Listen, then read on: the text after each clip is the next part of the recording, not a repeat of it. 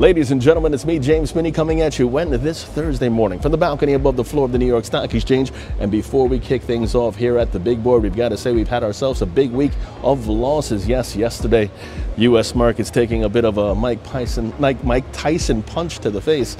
Not necessarily a knockout, but we'll see right now how the markets are shaping up. Will they bounce back, or will the slide continue? Right now, futures not looking that good.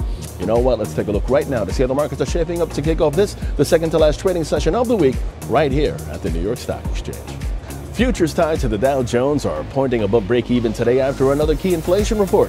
Last month's PPI, producer prices, a measure of wholesale prices, rising just 0.2%, which is less than the 0.3% anticipated, while shares of Carmax are 8% lower pre-market, on track to breach its year-to-date break-even mark after the online car retailer reported fiscal fourth quarter earnings and revenue that were worse than expected. Nike 2.2% higher ahead of the open after Bank of America Securities upgrading it to buy from neutral and hiking its price target by $3 to $113. And Asian stocks chopping today as the consumer price index stateside faced off with consumer inflation in China that came in at 0.1% in March, lower than expected. And in Europe, investors unpacking the ECB's decision to hold interest rates steady. ECB President Christine Lagarde indicating that the rate cuts in June a distinct possibility.